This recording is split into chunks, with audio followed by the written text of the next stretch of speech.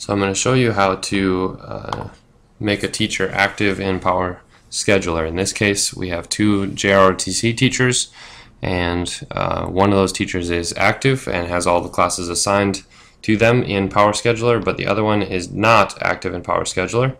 And so in order to make them active, you need to go to the regular PowerSchool page. This is the regular home page, just like if you were to log in, and then choose staff.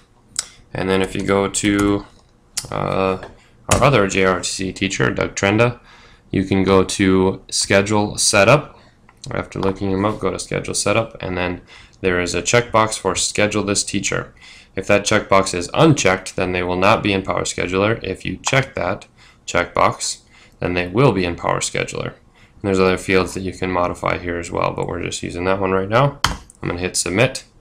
And now if I go into PowerScheduler by going back to the home page and then finding PowerScheduler here, and then I'll go under Teachers, I can use Control F and find Mr. Trenda, and you'll see that he has no classes attached to him.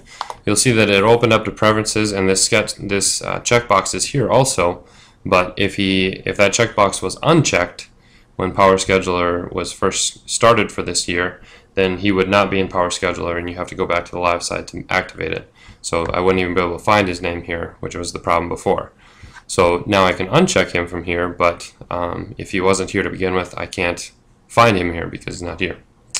But he has no classes attached to him. In fact, all of our JROTC classes are attached to Mr. Gooding, our other JROTC teacher.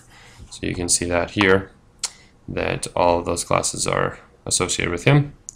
And so now I have activated that teacher. Thanks for hanging out.